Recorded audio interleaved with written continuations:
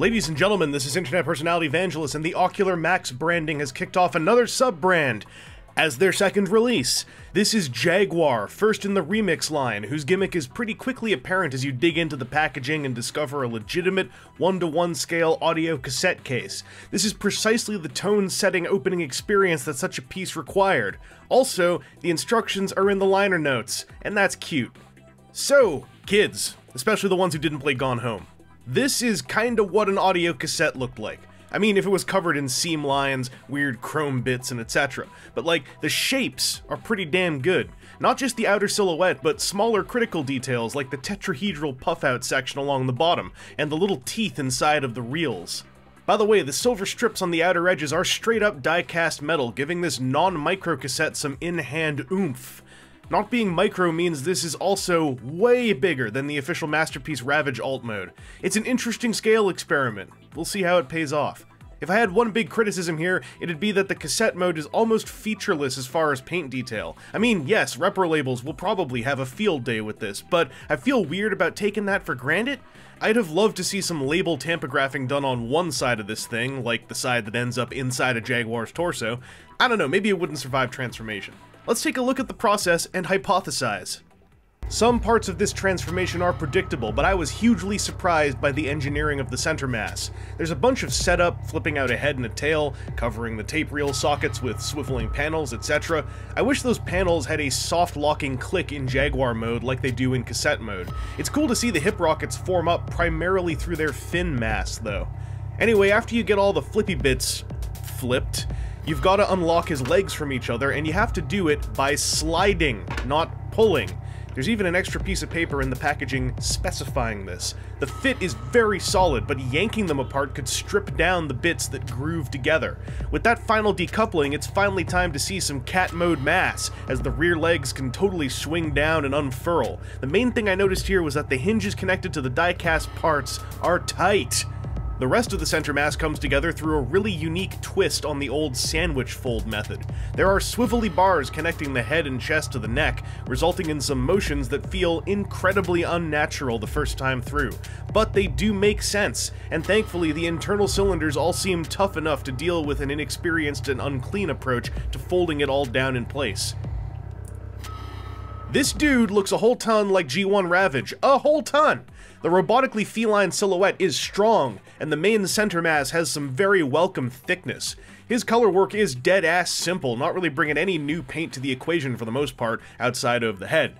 Jaguar's head sculpt is intensely G1 in its shapes and lines, and it features the best paintwork on the whole figure once you open up the mouth to expose blindingly bright white fangs and red mouth innards. The silver leg bits remain die-cast. What a weird sentence. But the hinge in the middle of the torso reveals one last shot of zinc, and altogether this Gokin content is used extremely well. Jaguar has in-hand heft, and a lot of it is focused downwards, giving him a very solid and stable standing base, despite his little murder paws. Also, I'm pleased to see the hip missiles integrated into the whole deal. I could give or take the vac metal chrome job, but I know that stokes a lot of other people's fires. Anyway, the question of scale.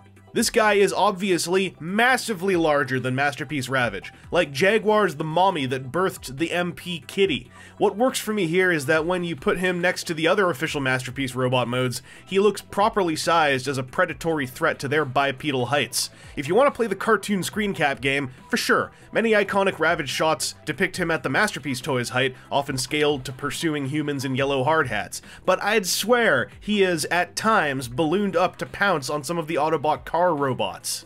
The legs of a quadruped are usually where people like to start. This guy's front legs are ball socket jointed on with a cutout this way from transformation, which gives him a bit of an outward shoulder swivel as well. He's got double jointed knees, he's got an ankle hinge, and then this thing is mushroom pegged on so it can tilt, but it can't like angle tilt. Like it's never able to quite get away from using this as the heel, which I don't know if is necessarily a bad thing. But that's how the front legs work. The back legs are also ball socket jointed on, with a transformation cut that also allows for a little bit of outward motion, although not this outward, but this outward, whereas this one can just go up this way a bit. It's all organic in a way, but definitely isn't like, you know, straight up like 90-degree gigantic segments of motion. It's pretty decent, though. There's a knee joint, a very tough knee joint here where the die-cast meets plastic, and then a digitigrade knee joint here, and then a ball socket ankle, which, if it's this way, you get a little bit more tilt, but it doesn't have quite the same amount of tilt as the mushroom peg, so maybe the mushroom peg was the right solution. Anyway, those are some pretty posable legs. Like, I've gotten this guy into a bunch of decent outward-legged poses and, you know, standing at attention poses. And I'm quite happy with it. The tail can waggle on its transformation joint, but it can only go up this far. You can't get it to go straight up and like he's ready to kill somebody. This part of the transformation, even though it doesn't really lock in anywhere, it does mean that he has a lot of center body twist and tilt, which is kind of cool. And then I'm of two minds where I wish that these sliding panels that cover up the real holes, I wish those things had tabbed together somewhere, but by not tabbing together, they allow for this kind of twist in the center of his body, which is a very unique feel, and I kind of like it, but it does mean he feels also, in a tactile sense, oddly mushy in hand. But I've never had him, like, straight up fully de-transform. Even these panels, like, they'll slide up now and then, but their hinge, well, not their hinge, but their swivel, is tight enough that it stays in place enough for me to not feel super annoyed. After, like, the first experience with this guy in a tactile sense, he felt weird, but after a day with him, I'm feeling sort of okay. Like, it's a very unique approach. It's definitely something to know about before you go in on picking this dude up. And the last byproduct of all that is the way that his head and neck pose, which is, like, you know, I'll say it again, it's weird.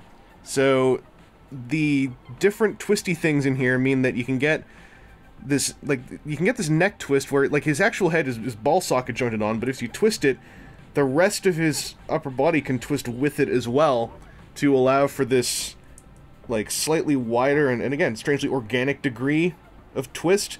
And the same thing, like, looking up and down. Like, there's a transformation joint there, but, you know, these two different ball socket joints working in tandem. But then if you want him to look left and right, you know, the ball socket that his head is attached to only has this amount of wiggle, but then if you start using these piston-y hinge things that his head is attached to as well, you can get a bit more. And I don't believe this is stressing anything. Like, it's a little tough, but it moves quite naturally, so I don't know, I kind of like it.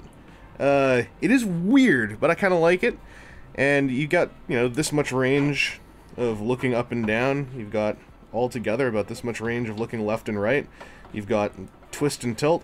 And of course his mouth can also open to reveal all that pain.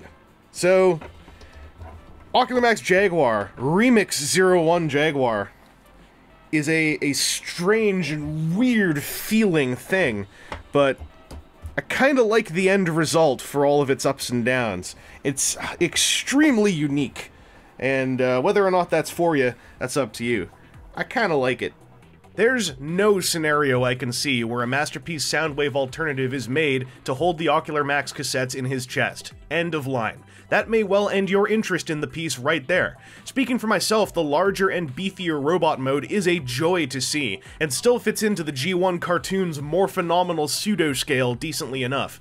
Also, I am way into the idea of revisiting the cassette bots as actual audio cassettes that I had growing up, rather than microcassettes that I encountered all of twice in my childhood life. The cassette case packaging is the clincher, popping a delicious cherry on top of the style sundae. As for the build, it seems up to par with my one other Ocular Max toy so far, with a tactile mushiness that introduces about as many pros to the experience as the cons I feel it delivered. Most collectors will be into this for the cat mode alone, and I do feel it turned out acceptable in that regard. But for me, I needed this Walkman-sized cassette experiment to work both ways, and so far, I feel like it has. It makes me excited to see that shape turn into little pile-driver men and tiny avians. Bring it on! Anyway, this has been Internet Personality Vangelus, and while RMX Jaguar debuted in a limited Planet Steel Express sale, a second release is already on the horizon. As more of them get out there, I hope somebody properly equipped can answer the hardest question. Will Jaguar actually fit into a cassette deck?